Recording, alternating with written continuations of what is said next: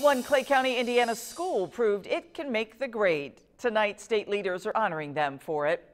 The Clay Community School Board of Trustees meeting had an additional feature tonight. Members presented the National Blue Ribbon School Award to Staunton Elementary School. The U.S. Secretary of Education is behind the award. It acknowledges academic performance and progress. Leaders say the award is a major honor. And we are thrilled for them and proud of them. Only 349 schools in the nation get that honor. Only 7 schools in the state, so it puts them in a very elite group.